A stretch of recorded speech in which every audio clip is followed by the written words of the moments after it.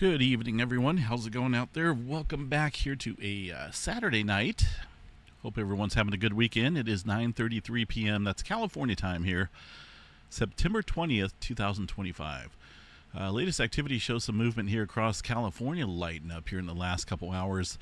Had even a number of three-pointers out here.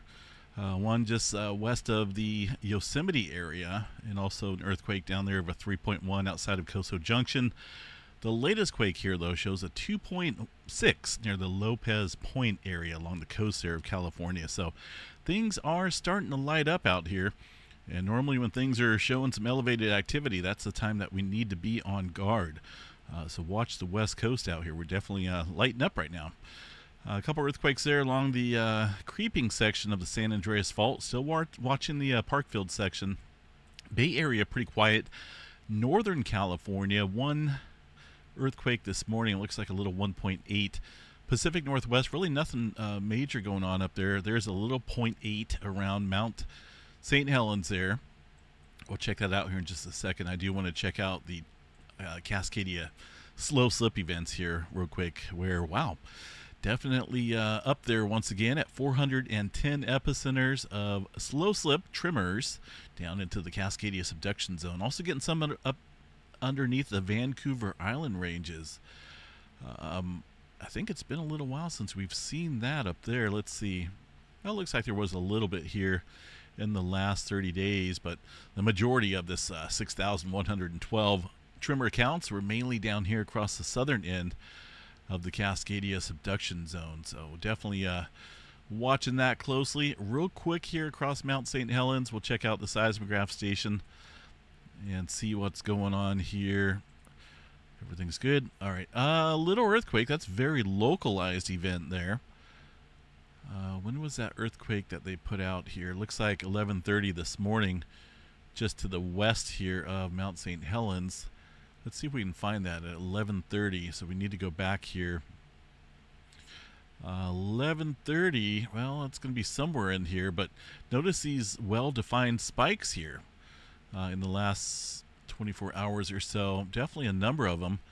It's been a little bit on the uptick there across Mount St. Helens and also Mount Rainier here in the last couple months. I think Mount St. Helens has seen a little bit of deeper activity here on one of these graphs. I think it's this one right here. The amplitudes are well turned up, right? So you can see some of the earthquake activity that may be small in nature or maybe deep in nature. And it does look like there's some deeper activity stirring up underneath Mount St. Helens. Well, let's go over and check real quick at the GPS measurements up there. See if anything's on the inflation side. See if anything's inflating, I should say, out there. There's Mount Rainier, Mount St. Helens. We'll just go up here at the summit. That's old. Not going to work for us.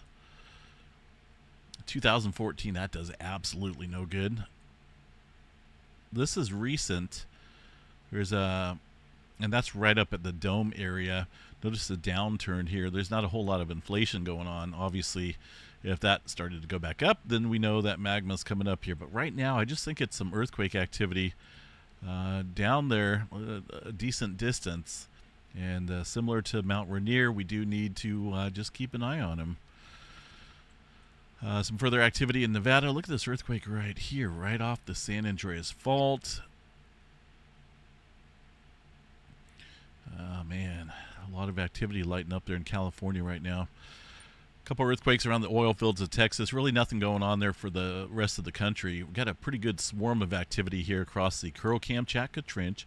A number of fives as well this evening. A 5.7, 5.2. Man, it just keeps coming.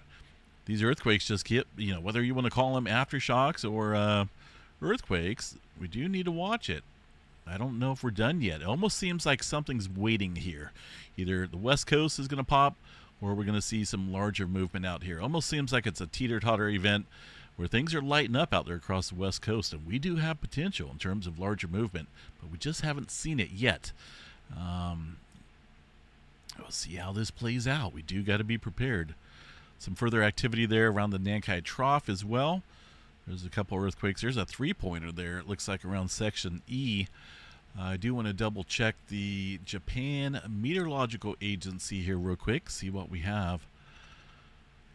Number of earthquakes here around the adjacency of the Tokara Islands. That's where the earthquake swarm's taking place, and that's at the southwestern edge there of the Nankai Trough. The latest three-pointer is, yeah, it looks like it's back there behind Section E. Let's see how deep that is.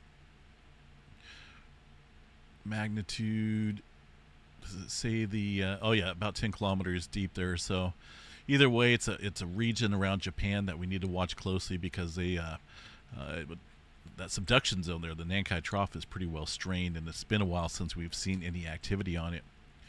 Still got a lot of activity down south, a lot of activity north, all pointing to this region right here potentially. Not a whole lot of activity around the Mariana Trench or the Izu Trench for now. I can't see this going much longer, because it's a subduction zone here, and all that strain that's been happening here across the north and south has to be affecting the middle point boundary. But it's possible, could see some larger activity anywhere around this area of the Filipino plate. Let's see what else we got here across the world view. New Zealand, some smaller quake activity. Nothing going on there for now. Pretty good trail of activity across the Java Trench and Papua New Guinea, but really nothing big. Handful of earthquakes there across Turkey, and even some up there in Italy. Where is that at? Is that volcano field there? Let's go take a look here real quick. Up. No, well, there's a couple smaller earthquakes up here around the Naples area. This is the Campe Flegrei volcanic field. A couple smaller earthquakes around the volcanoes. I don't see any swarm going on. Just kind of curious to see where that larger activity is. Yeah, mostly smaller quakes there.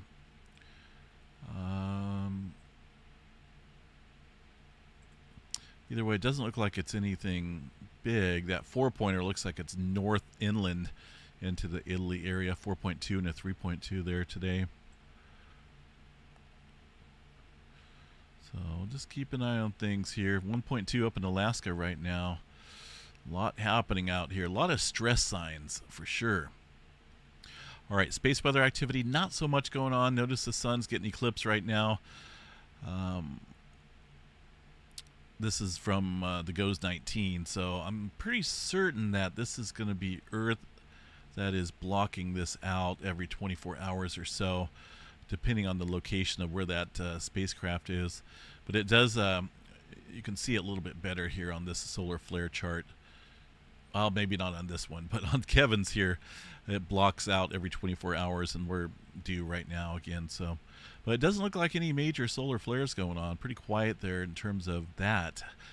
We do have coronal hole here, number 80 facing us. The arrival of the high-speed solar wind stream should come up here on the 2nd or 22nd here, UTC time. That means probably tomorrow night, it looks like.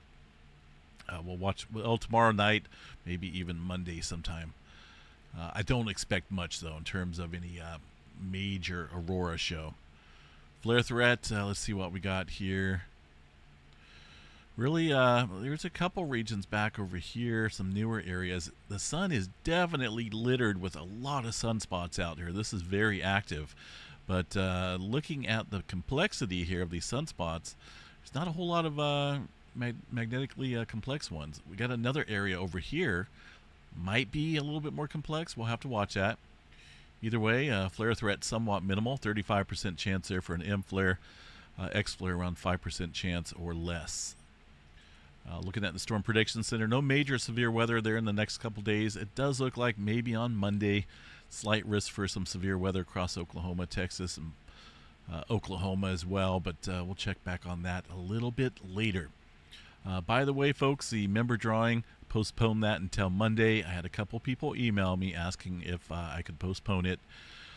They wanted to jump in, but didn't have the funds at the moment to become a member, so I went ahead and moved that to Monday. We'll take care of that on Monday. It's only 2 days, so should be able to deal with that.